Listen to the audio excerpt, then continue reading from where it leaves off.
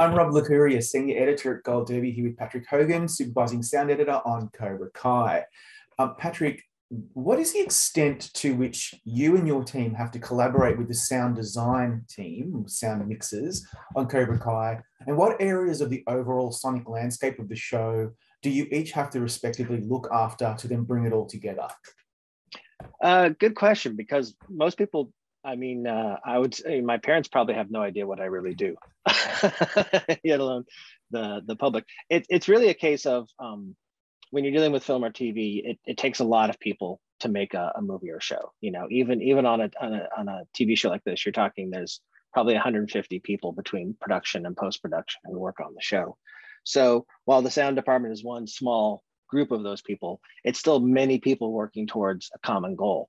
So there's different positions and different responsibilities that different people have in sound in order to get the final product and reinforce the vision and the story that the producers want to tell, and do it in a timely manner when we usually don't all get to work together at the same time. So I'm the sound supervisor, or supervising the sound editor. My job is basically the liaison between the producers, or in a film it would be the director, but usually in TV it's the producers, right? So I'm the common thread that goes from the producers, who will talk about general sound, the themes that they're playing with, the feeling we want in a scene, things that maybe won't be obvious if you just watched it and didn't know better. They'll give me, we do have what's called spotting sessions. They give me notes. We talk about what they want. Yeah. Then I communicate that to the editors. So then my first job is to take all this information and go to the editors and say, this is what we need to do on this episode of the show. If it was a feature film, it'd be, this is what we need to do for the film.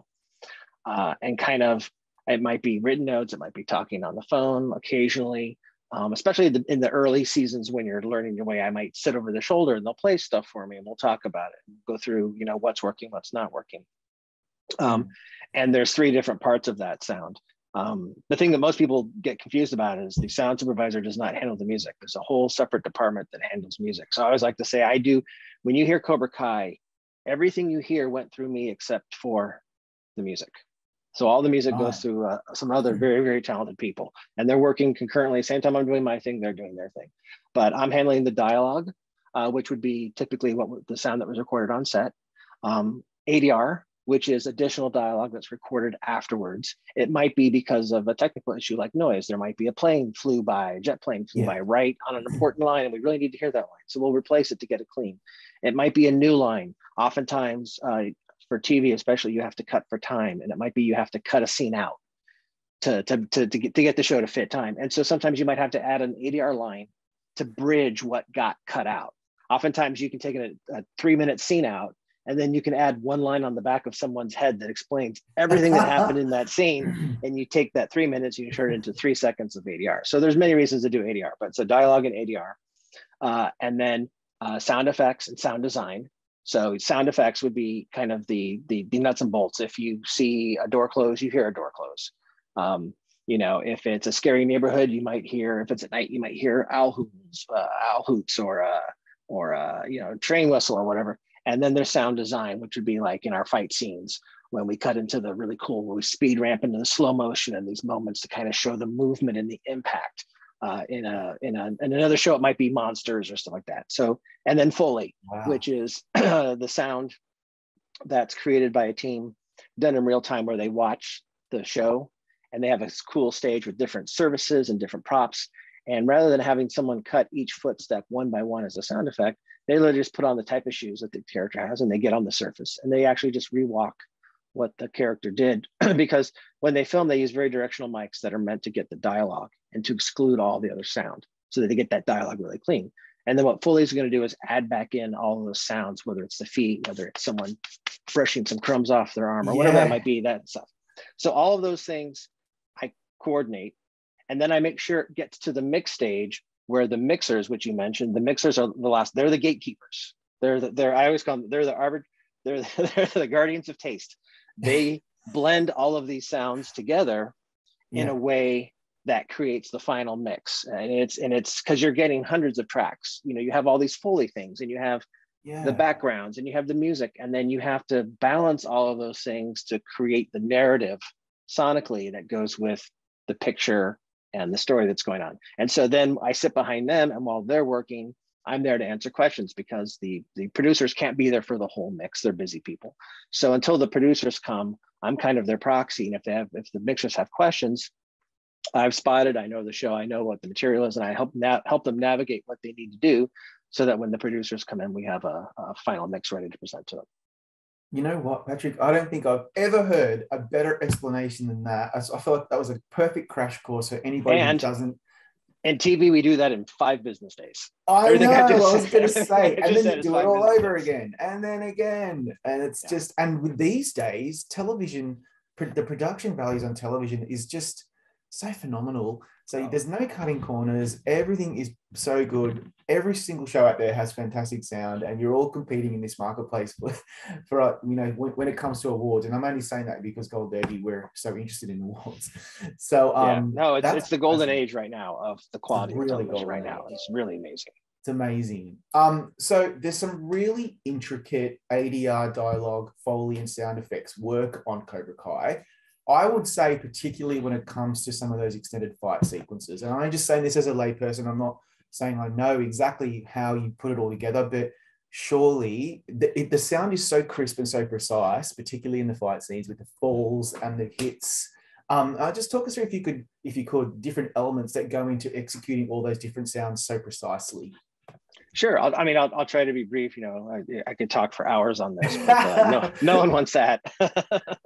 Sound guys have to learn to be brief.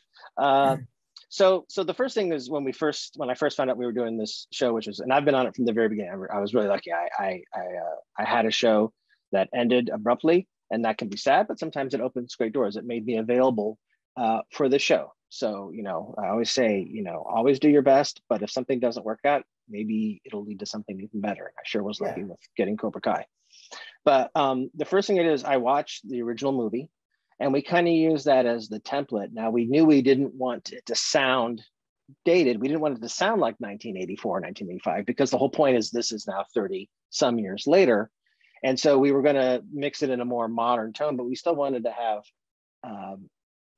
references. The show has lots of, we call them Easter eggs, lots of little hidden bits of dialogue and visuals that harken back to the movies, guest cast and all kinds of fun things.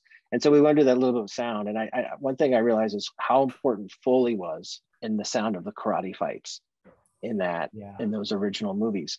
And what I thought of is that in these fights, these are trained experts. So it's not like a bar fight where everybody's just kind of rolling around. Like, they're doing very precise movements. And what I heard in the Foley was this, when you're wearing those uniforms, you have that very hard cloth sound, because they're kind of like a starched thick, the gi. And so we decided to really play that. So in our Foley, we do a separate pass just for karate fight scenes. So not for like bar brawls or just like people rolling around, but in the actual karate fights, we have a separate pass to create that feeling of a very precise motion. So it's not loose, it's not flat, it's not kind of loose and soft. It's very hard and precise to show that they're doing a maneuver that they've practiced thousands and thousands and thousands of times. So we do that. We also, in the ADR, so they do, on set, they'll yell and scream as they fight, but oftentimes it's not usable just because, we can't put mics on them when they're fighting because of what they're doing. So the microphone might be really far away, so it might be hard to hear. Some of the shots, every once in a while, it's a stunt double. It's not them. Way less of that. The actors have all trained tremendously. I can't believe how far some of them have come from season 1 to season 4 and coming up season 5. I would say, for some of these actors, they've gone from having 50-50 stunt person, them doing these maneuvers, to some of them like Tanner, who plays Robbie. I think 99.99% of seasons 4 and 5 are him. I don't know if there's really any stunt work in it. I think it's all him.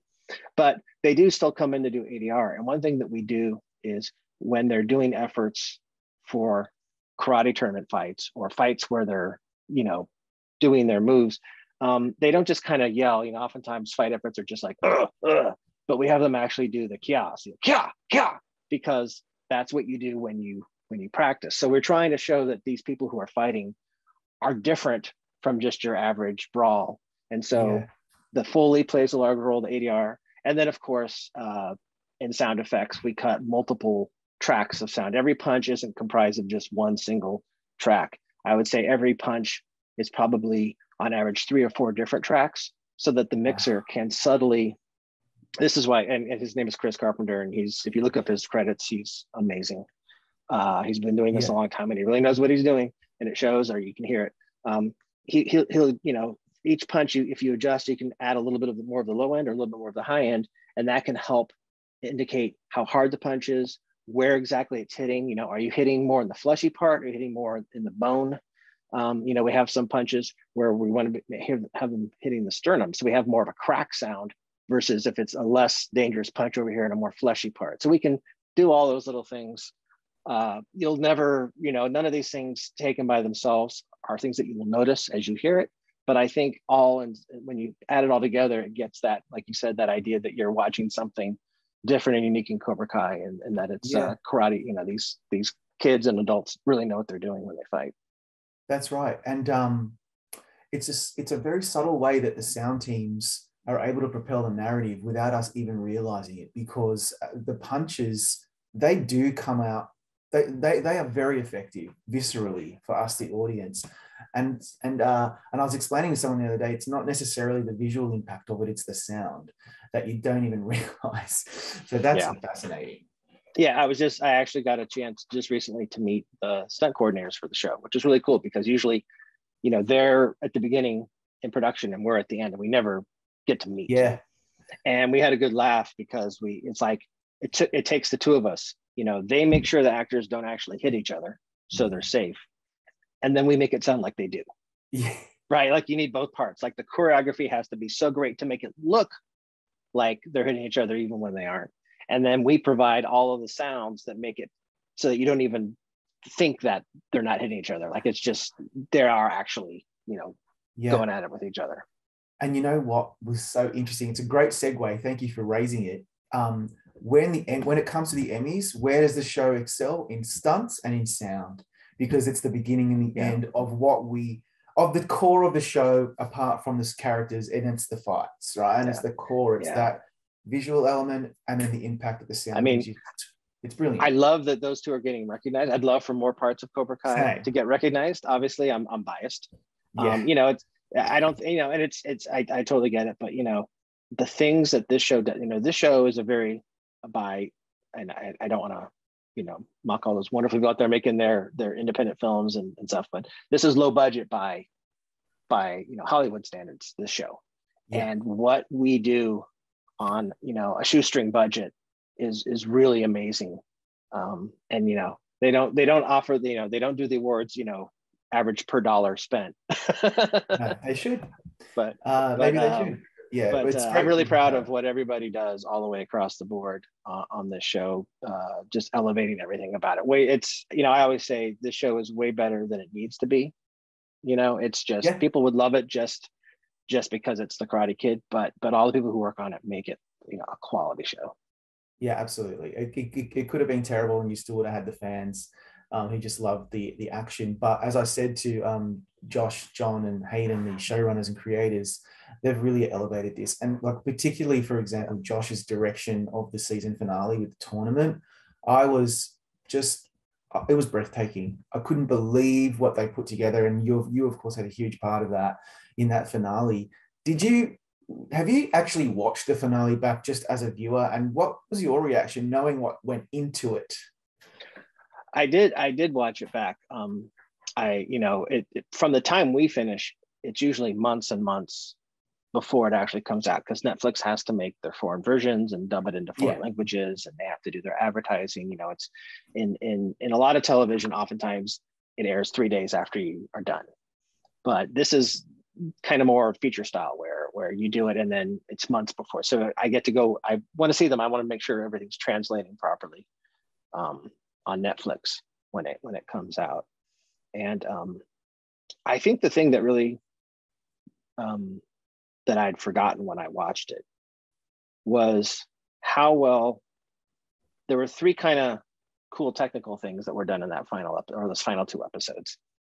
One was the use of, they shot almost everything at 72 frames per second, which is 3 times the standard frame rate that we do here in the US, which is 24 frames for film and TV. So it was shot 3 times faster, which meant that if you just played it back, it was 3 times slower. So it was slow motion. But then they did this speed ramping where they would change the speed of the shot. So at first they'd be moving very slow, then they move very fast, and they move very slow again. So like a punch would start slow, go fast, and then go slow again. That was done. That was a combination of the choreography and what Josh did with directing it and the camera work, right? Mm-hmm. Then there was the sound design that we added to that to give it a visual style to match the visual, to give an aural impact the same the visual did. And then on top of that, Zach and Leo scored this like just gargantuan score. And, you know, they recorded it with an orchestra, like a 110-piece orchestra or something. And I wanted to watch them score, but they did it like 3 a.m. I don't know, they don't sleep. Yeah. But all 3 of those things were done by separate groups of people, but it all came together at the end and flows. So it seems like it couldn't have been done any other way. I mean, there were so many ways all the different pieces could have been put together, but when I watch it just as a fan, you're not paying attention to just the score or just the sound design or just those visuals. They all kind of come together, and it's just like this amazing fights that are just so epic. And it's, you know, it's kind of like you're watching like a Marvel movie for a little bit there with the way this thing's going, you know, and that was fun to see how it all came together like that. Yeah, I just didn't think they could top how they ended season 1, and they absolutely did. It was really, really entertaining. My final question is about the Emmys. It was so wonderful to see both sound teams nominated in the 2 relevant sound categories. You're the only show that could do that apart from Ted Lasso. And that's an achievement in itself. You're both there. How did it feel to be nominated? And do you recall, like, it was a long time ago now, but do you recall the morning of when you saw that you were nominated finally for the show? Yeah. I can tell a funny story about that. First off, I love and hate Ted Lasso. I hate them for being so good. I love that show. I love that show. So I got to give Ted Lasso props. The people who work on that show do it. I don't know them, but they do a phenomenal job, and I love the show. I'm a big Ted Lasso fan myself. Same. Yep. But as far as it goes with Cobra Kai, you know, working with the mixers are Joe DeAngelis and Chris Carpenter, and Cobra Kai was the very first show that I did with them. But since then we've done like 4 shows together. So for the past year, I've basically lived on their stage and got to watch them work. And it you know, when you have good people at the end, those gatekeepers, you know, of taste, it really makes it easy because, you know, they make really good choices, and they take the material and they really shape it, and what they put out is just amazing. So I think they should always be nominated for everything they do. That morning, so I was working out on the elliptical because it was early in the morning when they announced, and I'm like, oh, I'll go on and see if, you know, I was like, you know, I think, you know, this was season 3, which ended with the fights in the house, and then the big fight at the dojo. I don't want to for those people, but that last episode was really cool and had some really challenging stuff in a very different way from what season 4 had, but still challenging. And now that was the first season. Season 3 was the first time we were on Netflix. So the first 2 seasons were wonderful, and I would tell everybody about the show, but the YouTube originals just didn't take off. It didn't. They got in too late. It was they did some good shows. They worked hard. They didn't time it right, and people didn't want to pay for yet another service for just a couple shows. So I would tell everybody about Cobra Kai, but nobody watched it. And then it came out on Netflix, and it went. I mean, it timed perfectly with the pandemic, and everybody's at home for shows. And Netflix was really smart. They bought the 3rd season of the show, but they also bought the first 2 seasons. So they were able to drop 3 seasons over 6 months and just kind of feed the Cobra Kai fandom. Smart. Yeah.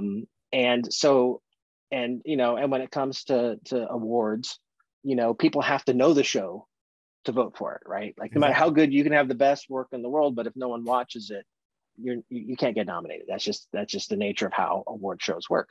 So we were like, we're really proud of the season.